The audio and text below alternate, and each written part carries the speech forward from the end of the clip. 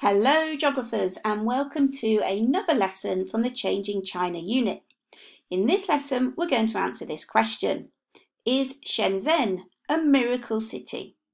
So this is a major city in China and we're going to identify the main reasons for its growth, but also the impacts of the growth. So as you can see on our learning journey, this lesson is number 7. We've already looked at China's geographical features, which we've attempted to map. We've considered China's population and how it's changed over time. We've also looked at how China got rich and considered the Belt and Road Initiative.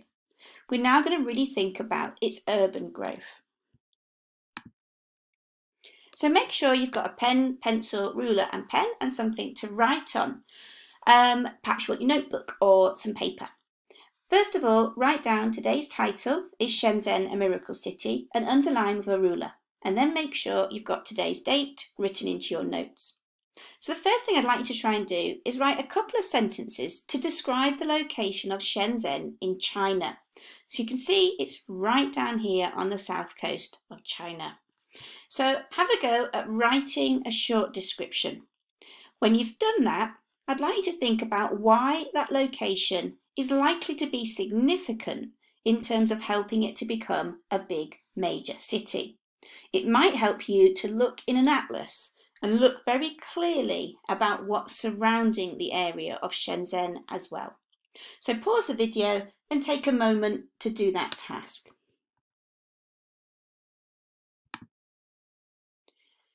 So your description then may have included the following points.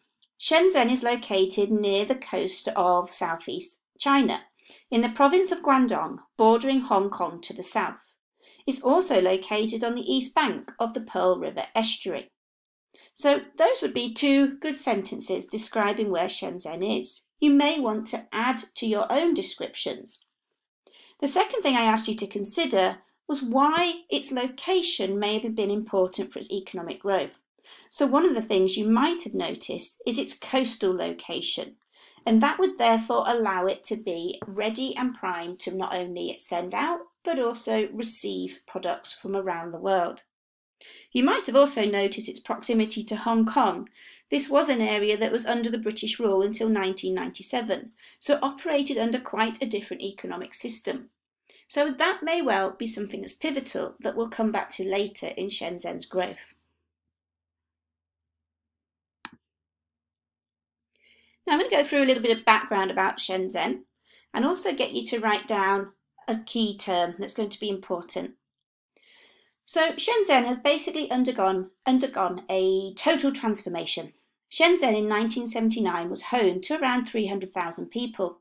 It was originally an isolated fishing village, with many using it as a point to illegally migrate across to Hong Kong, an area that was controlled by the British and therefore had a very different system of government and economic reform.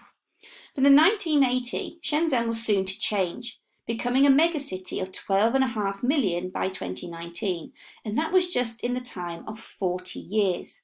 So a megacity is when the settlement has more than 10 million inhabitants.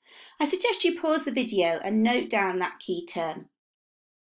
Now Shenzhen was established as the first special economic zone, and this meant that it offered low tax rates, low land rates, workers with very low wages, and the freedom to operate without approval from the central government. And we examined this quite a lot, the idea of special economic zones, a couple of lessons ago. So you might want to go back to that lesson if you've forgotten about the special economic zones.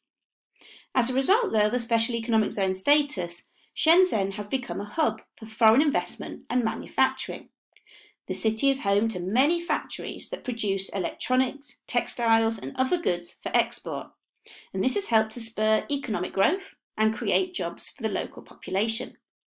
Now I'd suggest you want to try and have a look at this website from The Guardian, as it shows some wonderful pictures about how the area used to look and how the area looks now, because it really does illustrate a massive transformation. So I might actually be able to show you. I'll just have a quick check.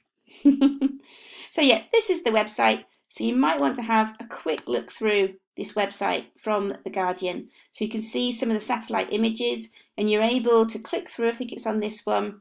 So this shows you the region on a satellite image, and then you're able to go back and look like what it is now in terms of the massive amount of development that you can see there on that image.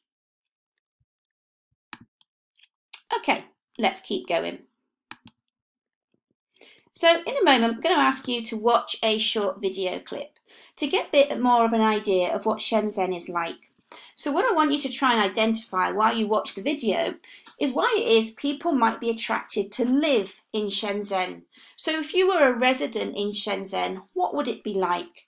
So write down a few ideas in that column. In the other side of the column, I'd like you to think about why businesses would want to operate in Shenzhen. And we've already identified a few ideas because of its status as a special economic zone. So in that one, I want you to list down some of the key reasons why businesses would want to operate in Shenzhen. When you've watched the video clip, come back online and have a look through some of the suggested ideas.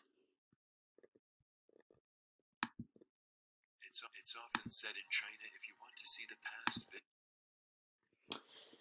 So some of the attractions then of Shenzhen. For people that live in Shenzhen, there are a variety of different places that they can live in. They've got year-round sunny weather, there's golf courses and theme parks and plenty of open green spaces. There's nightlife and a whole variety of jobs. If you're a business, you can benefit from the major transport links that allow you to import and export your products. The SEZ allows you to pay a very minimal amount of tax. There's a large supply of labour because lots of people have chosen to live there. And also there's access to business loans through various banks and financial institutions. So hopefully this has begun to give you a bit more of an idea about Shenzhen. I'm now going to very briefly refer to different elements of Shenzhen in terms of its industry, its social challenges, and the urban and environmental transformation. Now what I suggest you do is that you actually print off the next 3 slides. This information will then help you to answer a series of questions on the slide that follows. So on this slide, this goes through about Shenzhen's industry with an initial focus on producing low-value goods like clothing and toys. Nowadays, Shenzhen's industry is very much focused on the high-tech market and is becoming a world leader in things like AI and autonomous driving. So this is a complete change in terms of what's happened in terms of industry, but clearly manufacturing was important in starting that first level of progress. This next slide considers the social challenges of living and working in Shenzhen. So obviously the growth of Shenzhen has very much been reliant on the migrants coming from the countryside locations to work in these manufacturing areas. However, quite often the migrants find that their wages are low and they therefore can't find houses to live in. Instead, they're offered places in dormitories, which is shared accommodation with other workers. So you might want to have a think about how difficult it would be to live in such situations. They also often have limited access to healthcare because of a rule known as hukou, which affects whether or not they can access those sorts of things. This third and final slide here on this section of learning is all to do with how the urban and environmental landscape has been changed. So it focuses on the public transport and also the fact that we've got electric transportation for a large part of the public transport. It links also to some of the sustainable measures in terms of things like rainwater harvesting and solar panels. So as I say, I strongly suggest you have a good look through those slides or maybe print them off so that you're then able to answer these questions. So the questions you're going to answer are, number 1, how did Shenzhen change from a small fishing village to a modern city? What factors contributed to this transformation? Secondly, what are some of the socio-economics? So social is to do with people, economics to do with money. So what are the benefits that have emerged as a result of Shenzhen's transformation? So how have people and how have businesses or transport links benefited? What are some of the challenges facing people living in Shenzhen? So focus specifically on the migrants that have come to work here in Shenzhen. Number 4, what have foreign investors and multinational corporations What have they done in terms of playing a role in Shenzhen's transformation? What measures has the city taken to address environmental sustainability? So have a work through those 5 questions, and if you've got time, you might want to think back to the original question of the lesson. Think back to the idea of Shenzhen being a miracle city. What would be your idea of a miracle city? In what way might Shenzhen be classed as a miracle city? So that's your challenge to do if you've got time.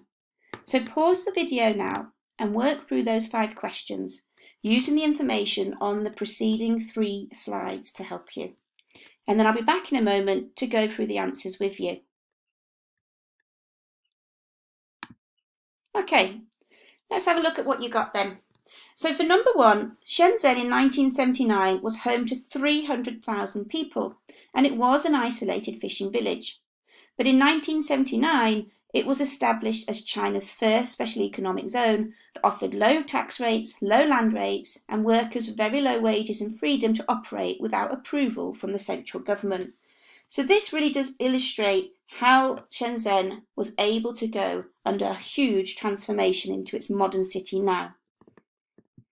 Number 2 was asking about the major benefits that have occurred. So with investment from foreign firms, there is a wide variety of jobs available, from light manufacturing to high-tech innovation and research industries. The city has grown dramatically and now boasts a world-class transport system to make it easier to get around the city. So transports and jobs had enabled us to get a variety of benefits from Shenzhen. Number 3, what are the challenges?